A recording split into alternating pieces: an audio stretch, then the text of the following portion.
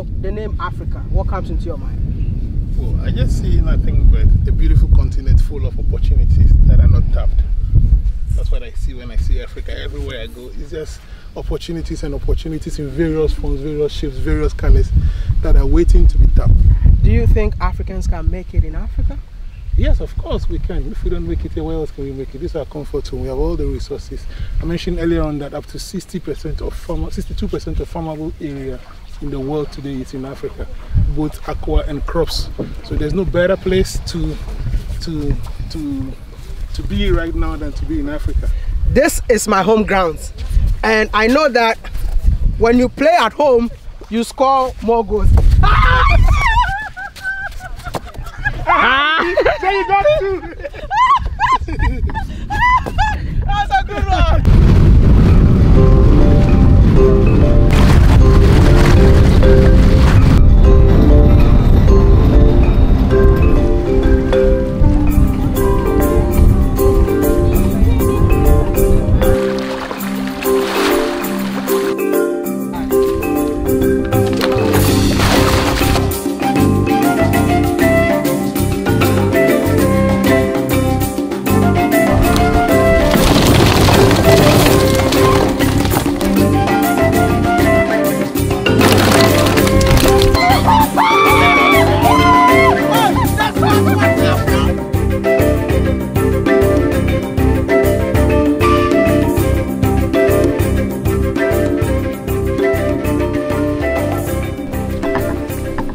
My brother. Hey, Maya, good to see you, man. Good to see you. Welcome to Flosell. You know, I want to tell you something. Thank you so much for being an African, not an African. Thank you. You're doing something that a lot of Africans think that it's impossible. You've done it. And on behalf of all Africans, we want to tell you, Ahiko. Yeah. Yeah, that's what it is, man. How do you feel knowing that you have the biggest tilapia farm in the entire Ghana, I mean indigenous farm? Like, Yes, the indigenous. Yeah. Because there are some boys bigger than me, but they are not indigenous. So we are the largest. We are the largest indigenous. Everything built from scratch. Global resources, local resources cooked in one bowl to give it tilapia. Whoa! I really want to know what makes your farm the biggest farm in Ghana. We are very humble to actually be occupying that position in the first place. But our principle is like producing a local solution, local for local people. So we bring the best materials you can find around together, and we combine them. Best materials in terms of fish feed, in terms of human resources. And you can see here that we have very good brains, and they are all local materials. We don't have expatriate and stuff. Though they are equally good, but we believe more in building the capacity of our people to rub shoulders with those things. And we try to get the best experienced people in the industry. If we find one anywhere, we will bring them here. We brought people from all kinds of places, we have no idea, to come and interact with our team, to come and share knowledge. We've done classroom sessions and stuff and do knowledge transfer so that we can enhance the capacity of our team so they can compete at any level. And then that gives us a lot of mileage in terms of output and achievement. I can't wait to show what you've done to the entire world, but I'm that guy who is on a journey to celebrate African excellence, and I'm here to celebrate you today. I just want you to tell me who you are, where it all started, and I mean, tell me something about you. All right, my name is Evans Okay. Kojo Danso Selassie, and my middle name is Selassie. The name Flosell is a coin name that we put together. My name is Selassie and my wife's name is Florence, so we decided to put the flow starting first. It's actually deliberate, and then the Salah coming. Okay. So we have Flosell out of that. And yes, the whole thing was her idea, Florence's idea, to start this aquaculture thing, and she was the first person in the family to take a course in aquaculture. In her family? No, in our family, to take a course in aquaculture at the Water Research Institute. I think by then I was in Switzerland or something. Hey, I went to take a course in aquaculture. I saw it in the Daily Graphic and I think it's nice. Let's consider it. I said, okay, when I come back, we do it. And so that's why her name has to come first. You know what? Behind every successful man, there is a woman, yeah? That story represents his story. Not all women, sorry. But, but you know what? tell me something about yourself. Were you born and raised in here? Yes, sir. 100% homegrown solution. My dad is an Achim. My mom is an Ewe. I grew up in the coastal area at Aflau, and so I've been seeing fish from the beginning of my life. Sometimes we followed our uncles to the beach side to drag nets. Is it from a rich background? No, not entirely. If I tell you how I went to university, you will not like. No. Tell us something. How did you go to university? Was it a tough life? Yeah, it was really a tough life. My mom was my everything. My mom, my sorry to say, my dad was never there. I come from one of such families where your dad is never there, you know. And I'm sure you find one everywhere. So my mom was everything. It got really challenging at the point. I remember in third year, I had to go and write to the school to say I might not be able to finish the course. So I want to go and find some job to do. Maybe when I make money, I'll come back in the final year. And then my mom said, no, we can. She put up her property to sell. Nobody was buying. So I remember she had to go through one of my uncles somewhere in northern part of Togo who lent her some money. And then I was already on the bus to Kumasi. I went to Kenya University to go and submit my letter that I will have to put my course on hold. And then she followed me all the way. By the time we got to Accra to change buses, I said, oh, that's my mom. What are you doing here? I left you at home. I said, yes. And then she gave me a hug and said, no, we are not going to do this. You are going to finish your school. And she handed me the envelope. So I had to go to the school to go and pay. And then later on came back to pack my stuff and continued my school. Because of this, I just want to say, if you're a mother watching this video, God bless you and be like his mother. Thank you. And thank you, sir. After school, did you ever live abroad? Yeah, after school, right after uni, I joined Nestle for my national service. And they say hard work pays. And that's, I really attest to that. I'm a good example or testimony of that hard work pays phrase. When I was doing my service with Nestle, I was staying with one of my uncles in a Ashaiman, and he's late now, may his soul rest in peace. There were some challenges at home, so I could not come back home in time to meet those challenges because I would not be able to sleep at night because of the challenges. So I would stay as long as possible at the workplace. And so I will close with the afternoon bus 10-11 p.m. And so I will stay when there were issues related to products, especially next week and next cafe I was in charge of. I will fix those things. And so apparently management was observing, was taking note of all those things. And I remember one time there was very heavy consumer complaints with one of our products that we produced only for the French market, Cameroon, Senegal, and France. It's called Nesquik. So when we mix the product, it will separate. So some parts of the product will be sweet, some parts will be bitter, and so on. So I was put on, they were looking for somebody to fix that. And so my boss recommended me that this guy can work on that. And I spent 3 days in the lab to work on that. That was around May 2000 no, April 2004. Yes, 2005, because I finished with 2004. So April I was on that project. And by the time I presented to management and they tested it, everything was okay. They asked me to go to the production line because the first was in the lab. So we did it on the production line. It did work. And then the following day, they called me up and gave me an offer. So I never finished my national service. My national service was for only 4 months. Oh. Yeah, so. And that's how you found yourself working for Nestle. And how did you work for, how long did you work for them? 10 years. 10 years? Yeah. 2004 to 2004. And after 10 years, what happened? This has nothing to do with mixing Milo and mixing coffee together. So I remember when I told my boss that I wanted to quit. I didn't give my resignation letter to him directly. I gave it to the HR. So the HR informed him, hey, Evans is leaving. So he was at the head office. He called, Evans, what am I hearing? I said, so what are you hearing? Evans, tell me, what am I hearing? I said, can we talk about it when you come to the office? And you know where I was when he called? I was at my farm. When he called, that call came. What am I hearing? Is it true or not? Is an Arab? Is it true or not that you have resigned? I said, sir, it is true, but I prefer to discuss it when you come. He got very angry, then I knew that the man would go. I gave the move, so I had to leave the farm. Then I was farming at the Wodemaya, and quickly left the farm, got to the office before him. First thing as usual, he called me to his office. We have to talk. I said, yes, sir.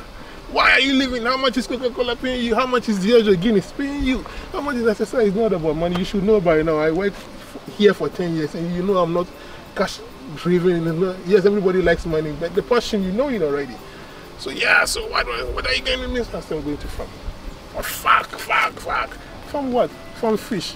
No way, this is not what we prepared you for. This is not what we've trained you for. We have a development plan, we have this, we've that, and you've gone through it, you're in the middle of it. Why you want to quit now? Does it mean that when you were working for Nestle, you were still farming? Yeah. I had the fish farm. In where? There was at the way, yeah. We in started a farm from my house in Pram. After Florence did the first training in aquaculture at ADEC, we made 2 ponds in my house in Pram. Oh, okay. So I remember we went to the ministry's hatchery in Ashaiman to get about 600 fingerlings. That was the first fingerlings I ever bought in my life. Wow. And we put it in the pond. We didn't know how to handle, nobody trained us. We took it to the house. By the time we got home, we had lost half. So we kept the rest in the we kept the rest in the pond. Then let me know, yeah.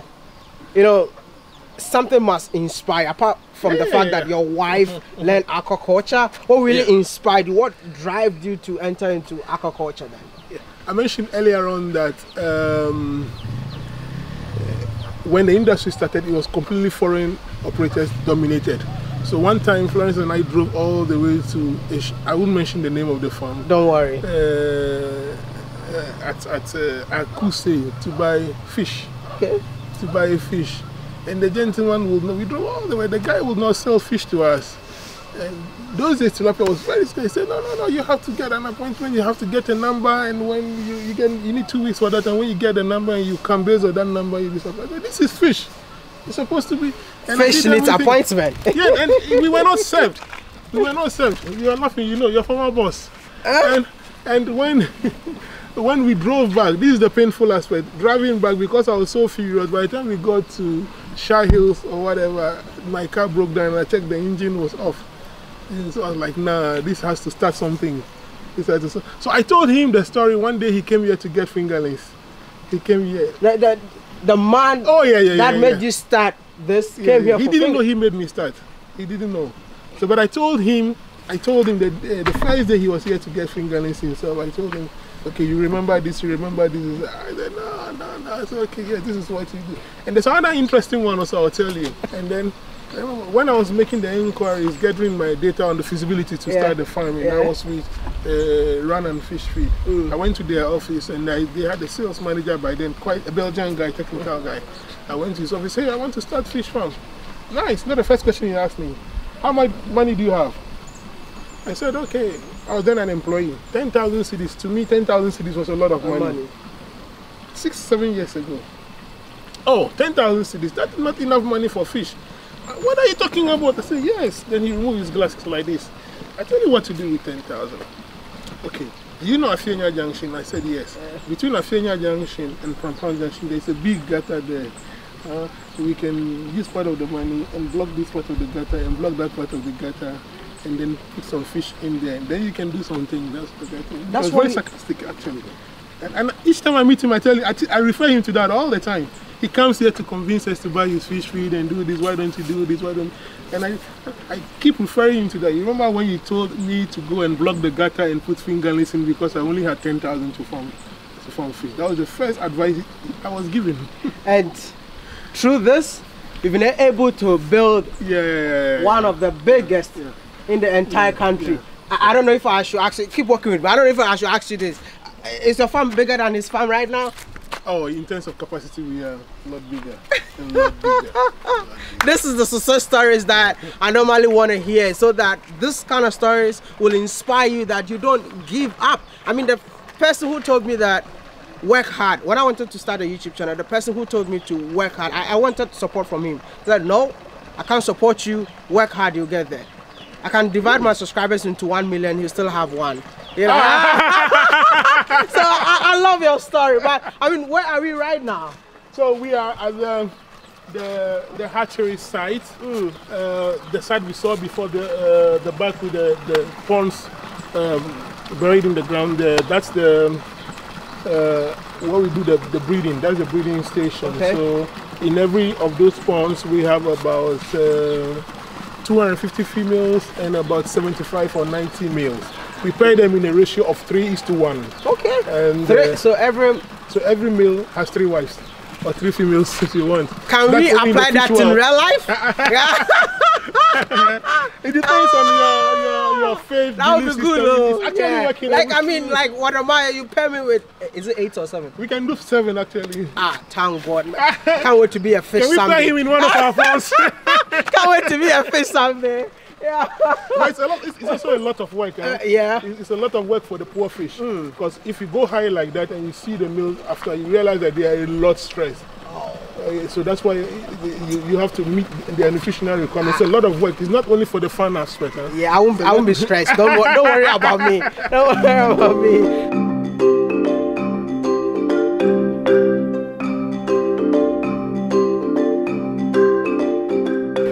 Is this the main fish pond? These are holding areas for breeders and that we use for breeding here. So in between the breeding activities, we keep them here briefly so we can condition them. Okay. What stage is this? Okay, so this is the fingerling stage. Okay. This is also the fingerling stage. They are still in the fingerling stage, but a much more advanced form.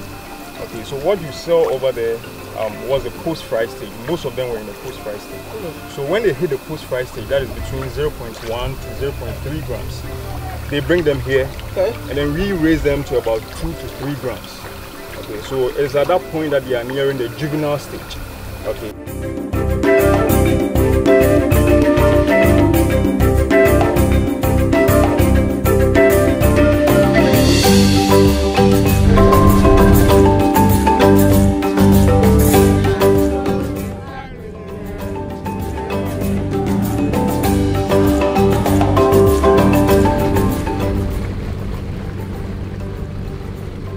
Whoa, this is so impressive. You did all this by yourself? Yes, not only by myself. Thank you very much. There's a flow in the Flosell, the lady behind the whole vision, the whole dream, and there is a good team behind as well. I have a very good team of workers who support to make this project as successful as it is today. I think it's because of you, your wife, and the family. That's why Kwame Nkrumah said a black man is capable of managing his own affairs. I mean, things like this in Africa, when we see things like this, we don't attribute it to a black man. You've done it. And that is why I wish I can open my jacket and I say that you are an African, not an African. Thank you.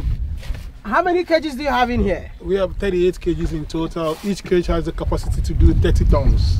30 tons? Yes. So does it mean, I want to know how many fishes are in there?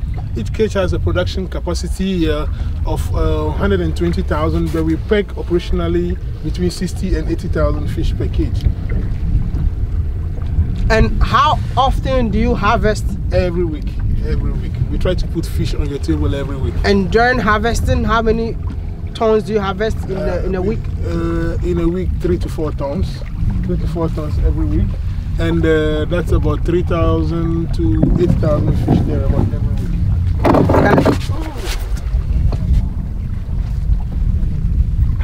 Sorry, we just had an accident. Sorry, but it's all right. See, I just want to know, yeah, with the 3,000 tons, how much will you sell it? A ton goes for 15,000. You want to count our numbers? Yeah, it's okay. This guy is a billionaire. Yo, listen. Agriculture is the future. I wanted to ask you this question, but I think the question has already been answered. Yeah, I think the head of the African Development Bank made that statement very boldly, that if you want to be a billionaire in the future, the sector to look at is agriculture. But this is the, sector that so many youth of Africa don't want to involve themselves into. Yes, that used to be very so much the case a couple of years ago, but I've seen in the more recent times some young men making moves such as this, because it's got to be based on your passion, and these days there are appropriate technologies that you can introduce to your business, and the youth of today are more tech driven than so many years ago. So we have solutions where we can even have drones in the water to check the fish, their weight, their feeding and everything, and this all attract the youth. We can have the snooker diving stuff that also attract the youth. So it depends on how it's packaged and how it is structured. You can attract they use. Most of them don't know. So it's a very good stuff you are doing by putting this story out there. Then they can see the possibility in it, and then they can come back home for us to venture. My friends normally tells me that, you know what, we want lucrative business. Is this lucrative, by the way? It is lucrative. Every business is as lucrative as you want it to be. After hearing you, because I'm a mathematician, yeah? Okay. So I just want to say that, would you say that fish farming is equal to gold mining? Probably even better. Oh my goodness. See, I'm starting fish farming tomorrow. I'm starting my brother. Thank you. But I have fingerlings for you. Oh, thank you so much. But this comes to my next question. There's so many young Africans that want to invest in this. I mean, would you say that it's more expensive, I mean capital intensive when you are starting? Yes, it is. There are two or three key pillars. The quality of the knowledge with which you go into it is very important. The technology you want to go with, and then the workforce. Those are the three things. So you need to have the right knowledge, which includes knowing which species of fish to work with. You know, not one size doesn't fit everyone. So maybe tilapia is good for us because of the environment, but if someone's environment will require something like clarias or catfish or ajun, so you need to look at it properly before you tailor your solutions into it. So yes, one size doesn't fit all, but then you need the right knowledge, right network, right technology, and then you are good to go. How much will you say it's okay to start up? I mean, you have done it, yeah? I mean, you started from your backyard. Yes, I mean, how much did you invest in it? Because right now it looks so big and people just felt like you just wake up and started something like this. No. How much money did you invest from day one? From day one, we started with about 15 or 16,000 cedis.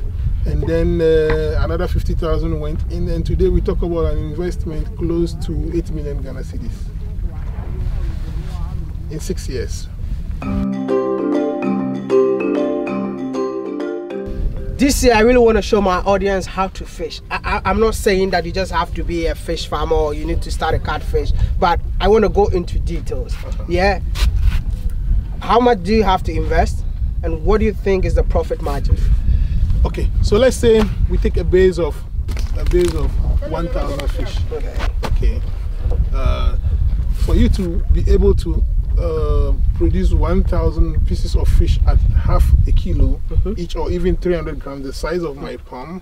So this 1,000 fish will give you close to 300 kilos or 350 kilos like this. You will require close to 65% of your cost is going to go into the feeding. Whoa. Close to 65% of your cost is going to go into the feeding, and then the rest is going to be labor, infrastructure, and operational expenses, the cost of the logistics and stuff. And then if we are able to do that, and if you have good, healthy fish from good source, you can be sure to make margins between 30 and 50% on your returns. Wow. If you follow the good practices, no shortcuts, just like every business, no shortcuts. What type of, what method of fish farming are you using in here? We combine quite many techniques. On this side, the grower side is completely cage culture system. On the hatchery and the nursery is pond system. And who built this? All these cages were built by Flosell, built by ourselves. And you were in Nestle for 10 years, man. Oh yes, yes. They don't teach you how to build caves, man. No. I didn't do fish in school. I didn't do fish in school. It had nothing to do with fish. No. It was just based on fashion. My first degree was in biochemistry. So I came on as a scientist, and then later on I did a second degree in project management, and then another one in finance. So this was just based on what I love to do, what I want to do, what I want to spend my time playing and doing business at the same time, like combining hobby with business. So which means that you brought the locals together? Yes. The unique thing here is how we are able to blend both the local solutions with the imported solutions, including knowledge, and we put all together and to develop this business. And not to mention the support systems that we have. We work with 2 to 3 key main institutions in terms of knowledge transfer. We have the WISH, the American Soybean Association. They have one section called the World Initiative of Soya in Human Health. They have a group of consultants they bring to us from Auburn University, the people who have 30, 40 years experience in aquaculture. Okay. They are able to bring them here and they spend time with my staff and myself and training us. Sometimes they fly my team to the university in Alabama and they go through intensive training. And then we also have the Dutch embassy. They have what we call the POOM, the Senior Experts Network, which I encourage every entrepreneur to tap into. It's free knowledge. They can resource your business with for about a week people who have 30, 40 years experience in business management, advanced senior experts, you know, and they can spend time to shape the mindset of your people and train them and stuff. This is for free. You don't pay anything. And so these are all solutions that I advise young entrepreneurs that if you venture into whatever kind of business, they have big pool of consultants. You know, just speak to them. They will ask which area your expertise you require is in, and then they'll give you the right person to help you. What are you doing to transfer the knowledge that you have right now to the youth of Africa who are looking forward to start tilapia farming? We love to train a lot. We love to share our experience.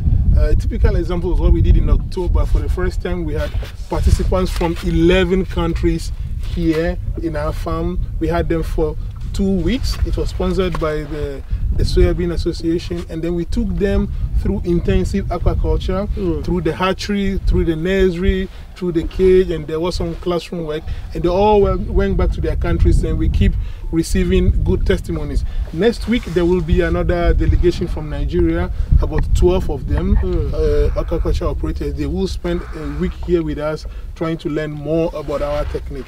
So yeah, and with the various universities as well, because that's where the hub of breeding these young people, you know. We have an MOU with the University of Science and Technology and with the University of Cape Coast as well, and we just are in discussion with Legon for the same now.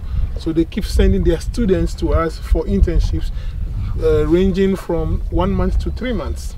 Wow. And we even have people up to the PhD level for their practical work. It's our way of giving back to community and encouraging young people to say, hey guys, there's something else we can do. And through that, we even picked some good ones that we have employed.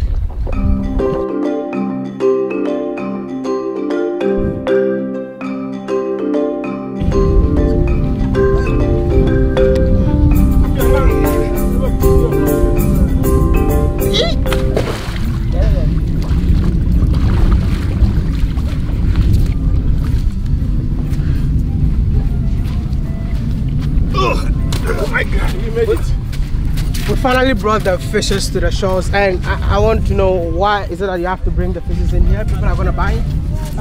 Yes, they are now going to sort them into various sizes, various categories according to how big you are or the weight. And different sizes attract different prices. Whoa! So that's what's going to be done here.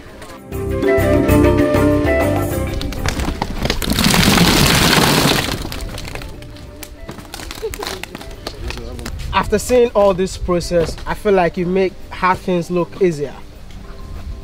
Where is this? Making it possible. Yeah. Oh, okay. Making it possible. And you're back?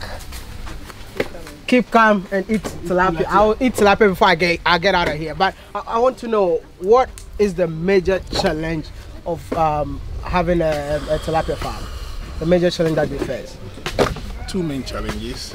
Financing the feeding is quite challenging, or the conversion process, you know, and then also fish health. We've had major challenges of fish health in the past. Majority of that has been resolved now. So the biggest challenge on the desk now is financing the conversion process, the feeding process. Do you think the system in Africa helps African entrepreneurs? It is very hard to have entrepreneurship success in Africa. You need balls. Why is it so? Systems don't work. Systems don't work. You see a lot of discrimination sometimes, especially against indigenous. Support systems are very difficult. Sometimes you'll be surprised that there are solutions that are out there, but having access to them is very difficult. You know, it's not very easy. Like, for example, I have colleagues who started similar projects in China, and they have very smooth support, and you see their project a lot miles ahead of you. And the difference is only in the support systems.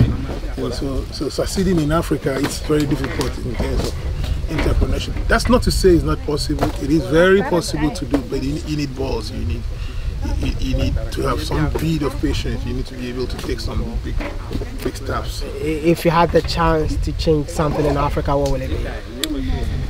I'll create more entrepreneurs in Africa. I'll create more young business people in Africa so that they can become prosperous. And it's only prosperity that we can drive poverty out, not excessive jobs. You are young, you've done it. There's so many young Africans watching us right now. What will be your final message to them? Hey guys, come home, let's do this. We can make it possible. Whatever area of that interests you, whether it's aquaculture, any other business, if we push hard enough, we can turn this around and make our continent a better place, because it is possible and we can make it possible. I want to say thank you so much for talking to me. I really appreciate your time. Where can we reach out to you? Yes, our website is www.flosellfarms.com. Our WhatsApp number is +233 244 889584. And then you can reach us on Facebook as well. Just look for the word Flosell, and then you will find Flosell Farms, and you will find us. And we look forward to hearing from you. Ask us about our fish, ask us about our process, ask us about how we can do it, and we are willing to share experiences with you. I want to say thank you so much for watching, and don't forget to subscribe and be part of the Million family, and I'll see you all in the next one.